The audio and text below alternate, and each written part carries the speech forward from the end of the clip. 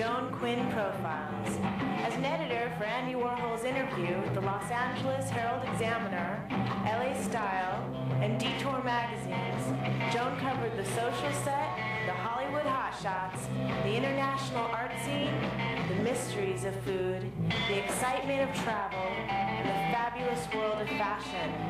Joan continues to find creative people on the cutting edge who make things happen. Here's Joan Quinn. Hi, I'm Joan Quinn, and welcome to the Joan Quinn Profiles.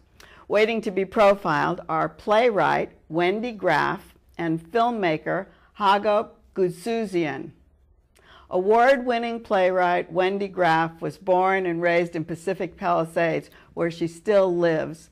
She went to Palisades High, graduated from UCLA, and is a member of Theater West Ensemble Studio. Theater, right, and the Actors Studio in the playwriting part. She's written lots of plays which have been produced on the LA stages. And Wendy, tell us how you got interested in writing.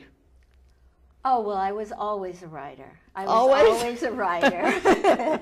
I actually started out being an actress, well, thinking I was an actress, and wanting to be an actress. And when I went to college, I wanted to be a theater major. My mother said, "Can you sing like Judy Garland? Can you dance like Eleanor Powell?" "No." "Then forget it." Well, that was very encouraging. Can you make a living like that? That's the story of my life. No, so I got into other things, and I got into teaching, and kind of ended up saying, what am I doing teaching? And then I started kind of going back and taking classes at UCLA in acting and directing, and but why did you do this? Why didn't you just go to novels? Why didn't you write novels or screenplays? You have written screenplays, I know. I have written screenplays. I didn't write. I'm not a narrative writer.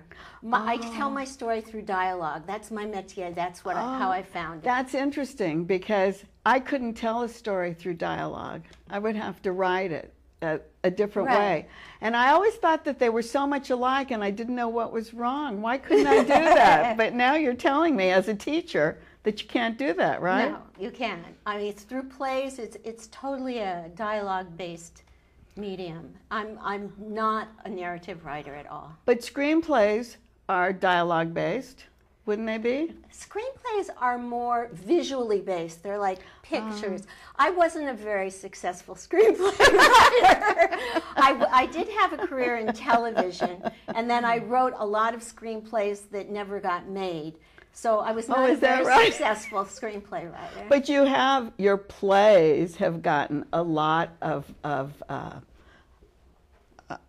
notoriety. Yeah. I mean, Gordon Davidson directing Lessons is like probably the top of the line, isn't it? It was absolutely a wonderful experience, and he's a very, very important person to me. I really consider him my mentor, and it was a wonderful relationship, still ongoing, and actually so much of the work that we did in Lessons that I learned from him has spilled over into this new play, Behind the Gates. Tell us what Lessons was about. Lessons was about a female rabbi, who took her daughter, her 13-year-old daughter, to Israel to celebrate her bat mitzvah, and the daughter walked into a yogurt store, and the yogurt store was blown up. So that's the backstory. So it opens up as for 2 years, she's given up her faith. She doesn't believe in God. Her marriage ended, and she's really withdrawn from the world. Where did they produce that? It was produced, well, it was actually produced twice. It was produced both times at the Marilyn Monroe Theater at the group at Strasbourg. Right. And the first time, actually, Adam Davidson, who's Gordon's son, directed it. Oh, he did? Oh, I remember when he was doing that. He's turned out to be a fantastic director. He is a fantastic director. I guess he has the genes. Yeah. He's a good filmmaker, too. Excellent. Well, he won an Academy Award for a short film just right out of college. I know. So we can say he was a good filmmaker, right? And he continues that. How did Gordon decide to choose that? Well, what happened was Adam directed it, and we worked on it for quite a long time. And we had a wonderful production with Mayor Winningham and Hal Linden. And halfway through the sold-out run, there was a tragedy in Mayor's family. Oh. And we had to shut down. Oh, so then you revived it? Well, what happened was I went on to do another play, Leipzig, which was my play that won all these awards. Many awards. And in fact, I just got back from Bloomington, Indiana on Friday. They did a production of it. I want to talk about Leipzig too. Finish the story about then Gordon coming in. So I put it away and, you know, moved on, so I thought. And then, you know, a couple of years later, the producing entity called me and said, we'd like to bring it back. You know, we feel like so many people didn't get to see it, etc. And I said, well, you know, we talked about it and everything. We talked, you know, about Adam, and Adam was really very busy in television at the time. So Adam called me and he said, what would you think of my father directing it? Yes. Well, Gordon was actually, he spent a lot of time with us. When you were first? When I was working with Adam, you know, and he was with Center Theater Group at the time, and he gave us the Douglas to rehearse in. Oh, and, that was you know, great. He was really wonderful. So he was familiar with the script, and I said, well, has he read the new script? And Adam said, I'm going to send it to him. So he sent it to him, and then I got this call one day. Hello, Wendy. This is Gordon Davidson. I'm excited about the possibilities. So that's fantastic. Yeah. That was fantastic. Tell us what Leipzig was about, because it did win many awards. Leipzig, was from my background, from my own experience. Leipzig was the story of a woman who, well, as a child in 1938, she was sent out of Leipzig, Germany on a Kindertransport. And she was sent to live, this is all backstory, she was sent to live with her governess in Boston, who was an American. She was an American. And until the trouble was over. Well, her whole family perished. And they brought her up and they said, you're our daughter now, this never happened, you're American, and we wiped out the whole story. So when the play opens, she's in her 70s and she has a daughter who's in her 50s, and she has Alzheimer's, and she has a small accident, and she's in the hospital, and she begins to pray in Hebrew.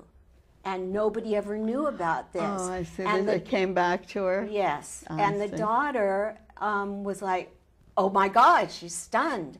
And then the play is actually a search. It was based on the question, what if you had a secret all your life you tried to forget, Yes. and now you tried to remember before it was too late? Yes, isn't that such a poignant thing, because it happens to people. Yeah. And it is a true thing. So far, we have Lessons, Israel. We have Leipzig, out of Israel. We have the Book of Esther, which has to be something about that. What was that play about? That play was about a woman finding her Jewish identity. So, and then we have Behind the Gates, but all of these covered the different facets of Israel, of Judaism, of personal journey. Well, that's what I write about. In fact, they asked me to write my writer's notes for Behind the Gates, and I said, once again, I'm writing of home, of faith, of family, of identity. I just keep going back to it. You started writing Behind the Gates, which is your newest play, or your last newest play, which was in 2008.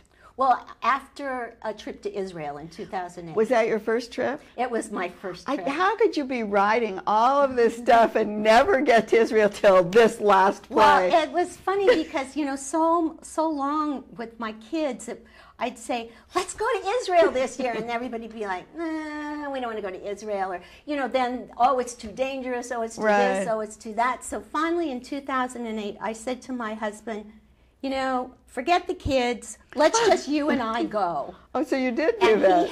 And he had been like with a backpack right after college years ago, but I had never been. So did you find what you were writing was actually happening there? Well, the play came out of my But visit. I mean, on the other plays that you wrote, I mean, so much of it was based on different feelings that had to have come out of Israel. There's something. Do you know what Jerusalem fever is? No, but I love Jerusalem. There's a syndrome that, and I found this out much later, that's known as Jerusalem fever, and it's been reported for hundreds of years that people who go to Jerusalem, that there's so much fervor and vibrations in this city around so many holy sites that you just kind of, you know, all kinds of things happen to you, and that's what happened to me. Well, you can't really, it's a clash of cultures. Oh, it's just like so much going on, but you don't feel any danger. No, not at all. And I was actually there the week, I was in the hotel right down the street where the guy with the steamroller rolled over someone. But you don't feel any danger, but you feel so many strong emotions, and I was just so overcome with you know, I'd start crying, or I'd feel fury and rage, or I'd feel despair, and I'd feel hope, and I'd feel this is so beautiful, and I'd feel love. And you're capturing that in your play, because one of the things after the play, you're going to have discussions with women's issues, with what else? Well, we have an association with the Levantine Center. Yes, that's fantastic. Yeah, they're great. And we have 2 planned discussions with them. One is about women in conservative religions, because, I mean, I chose Israel and I chose Judaism only because I knew it. But it's just a metaphor. It's a metaphor for fundamental Islam. It's a metaphor for evangelicals. It's a metaphor for fundamental Mormonism. It's a metaphor for any fundamental religion. So any one of these plays could be about any one of us. Well, yeah, absolutely. And well, Leipzig, the 2 main characters are Catholic. And then they find out they have a Jewish background. So it's more about family, and a family's coming of age, and a family's finding their identity. Did you research, did you talk to people who had these kind of issues? Or did you just make them up? Or did you read about them? How did you get the inspiration for the characters? Well, it started with Madeleine Albright started Jewish for and became, for Leipzig, what happened was... Oh, it was at that time? That was Leipzig. What happened was, it was 2 things. One, I was invited to speak at a women's group that had playwriting, and they said, and I was waiting my turn, and they said, do we have any past business? And this woman raised her hand and she said, I just got back from Leipzig, Germany with my mother, who had been invited by the German government. Apparently the German government has some program where they invite back expellees to come back for 2 weeks and let us show you the town and show you we're not so bad after all, I guess. I don't know. Anyway, I started talking to her, and I said, tell me about your mother. You know, and she said, let me put you in touch with my mother. So I went out and talked to her, and she told me all her stories. And then she said, if you really want to hear some interesting stories, you should talk to my friend Eva Weisborg, who is the person that I named the character after.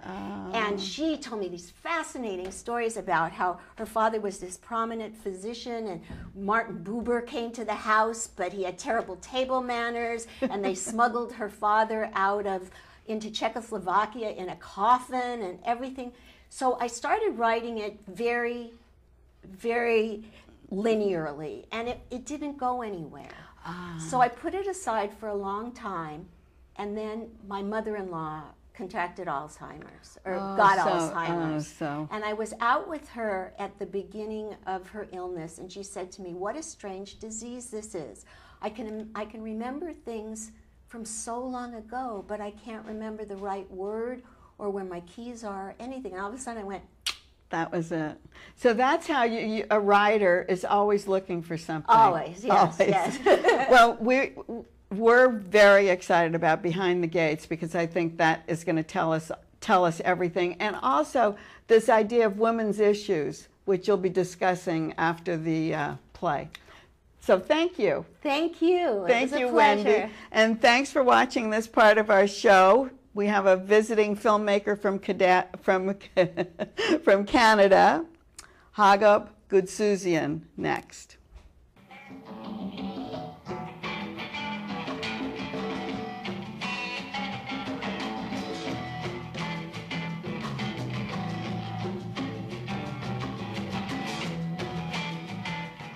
Hi, I'm Joan Quinn, and welcome back to the Joan Quinn Profiles. I'm here with filmmaker Hagop Goudsouzian, who was born in Egypt and lives in Toronto. Working with TV Ontario, he's produced and directed several TV series, including Dossier's 3X's, a concert series. He created a series called Un autre son de cloche. Un autre son de cloche in 1991, and he won the Award of Merit for Children's Broadcasting for Nouvelle Nouvelle. So you've won a lot of awards, and you've also written the Armenian trilogy. So let's start with your TV work and work up to your film work. Were you schooled particularly in film? Well, I wasn't necessarily schooled, but my schooling was my father. Like an apprentice? I was his apprentice, and I learned from him. And you know, as a matter of fact, when I was a child, maybe 6, 7 years old, he would bring me strips of film to play with. What did he do? He was a filmmaker as well. He was. So what kind of films was he making? Well, he did documentaries, dramas, and we had a studio in Cairo, and he did commercials as well, in which I appeared in some. Is that right? So you were in Cairo. You were being raised in Cairo. Yeah. And do you remember? Have you been back? It's very vague. I haven't been back. I'd like to go someday because it's a beautiful country. Oh, it's fantastic. Talking about working with your father when you were a child, you work with a lot of children because you started that dossier. Toisix. The first one, Toisix, triple X, which means exploration. It was a scientific. It was about scientific analysis. The triple X files were the exploration and 2 other words, which I can't remember right now. But it was about, we were taking kids who had a passion of doing scientific experiments and following through with them on their discoveries, from the DNA to the MRA. Well, how did you really focus in on working with children? Well, because most of that work in TV is child-oriented or teenage-oriented or young adult. For me, it was a passion because I felt I was doing something meaningful. And when children would look at it, they would also be encouraged to partake in these experiments on their own. So ultimately, this was the objective, to inspire and encourage other children. That's interesting because KCET did a series on science, which also brought children into doing the experiments, and one experiment leading to another for very young children. You also Un autre son de cloche. Well, that was another ring of the bell, which means another way of looking at things. And they were plays written by school kids. That's what was so great. How did you choose those? How did you know what to do? Well, you see, when a subject comes from a kid's heart, it never fails. It's always successful. It's fantastic. Yeah. And Nouvelle Nouvelle, you got big awards on that. It was very successful. We did 92 episodes. Can you imagine? Yeah. And you were directing and producing? That's right. I was the producer, director, and I had researchers who would find kids with fascinating hobbies. Oh, that's how you did it. Yeah. And you continued, obviously. And one led to the other, and we went deeper and deeper into the shows. So far away from this TV and this children's involvement comes your film. You go to Armenia and you produce and direct a trilogy. Tell us about that. Well, I think it began with the Karabakh War. Which was in the 80s? That's right. I think it crystallized my inner emotions about my identity. And it was then that I realized that these people had a vision that was so clear about defending their homeland. About that part of it. But you were in Canada, right? That's right. Totally isolated. Totally isolated. You'd never been to Armenia before. Never. And it touched you that much that you had to make this film. That's right. And that was the beginning. And then again with the independence of Armenia, I said, now I have to do something. Oh, so the first one was Armenian Exile. That was right. you, exiled or not? Well, you see, the original title, I wasn't sure what I wanted to do, but I felt there were a lot of Armenian poetry called Pantucht, vagabond. But that had a derogatory translation into English, because it's the vagabond, the person who's always traveling, always removed from his home, away from his home. So that concept evolved into exile, because in effect, the vagabond is in exile. We are in exile. Right. From the homeland. And then, so what form did that first film take? Well, it was a totally spontaneous film. The stories unfolded on a daily basis in my journeys throughout Armenia. Were you filming the whole time? Every day, nonstop. You didn't have a script then?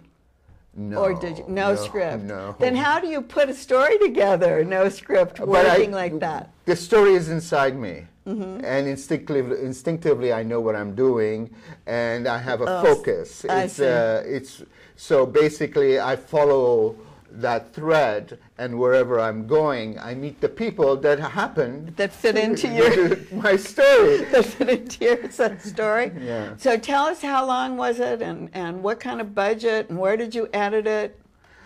Well, up until the point I had never edited a film on my own. As a film producer director, I've always had editors to work with. I see. So in TV, you were producing, and someone was professional, was physically editing.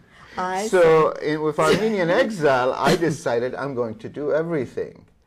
So, and the technology was ready for, to use it. It was getting easier, wasn't it? That's right. You didn't have to cut. But I didn't know what to do. I just didn't know what to do. I mean, it's all there. I have it in there, but how do you cut? How do you dissolve? I have never done it before. Right. So I had to go through a major learning curve. Did you learn on the site? You didn't go to workshops or anything? Well, it's similar to workshops, but I did it through video training courses. Oh, I see. Where I would reopen the file, that course, and look at it. Because it had changed a lot from the workshop period, or from when you were working with your father. That's right. Totally it's total different. evolution. Yeah. And it's a switch from film to video. So you made the whole thing yourself? Absolutely. Yeah. And it was an exciting process, because by the time we were done, I realized now there's a question about music. How do I do the music? Oh, I was going to ask you about that, yeah. Well, I'd never done music in my life before. I mean, it's my son is very talented in music.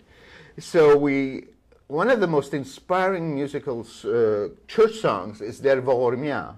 And I would ask my son to play variations of it. And through various electronic instruments, I recreated that and came up with various versions throughout the film. So you created the music as well, from old folk and church music. Exactly. Then let's get to My Son Shall Be Armenian. Not the son you're talking about. It's my same son. It is the son you're talking about. That's right. I was thinking maybe it was a film that your father was saying, my son, you, Hagop, would be Armenian, but it's you. Yeah, about my son being Armenian. And your son's name? Is Arudz. Arudz. Which means lion. Oh, so it was an empowerment. We gave him that name to empower him, to give him the strength. Ah, so let's get to the second film then. The second film, My Son Shall Be Armenian, was presented to the National Film Board of Canada with about 14 lines. and they loved the concept of it. It was just began as a concept, and over a period of several years, it developed. The original idea was to go to Syria and redo the deportation march. We were going to walk from Deir Zor to Sheddadeh.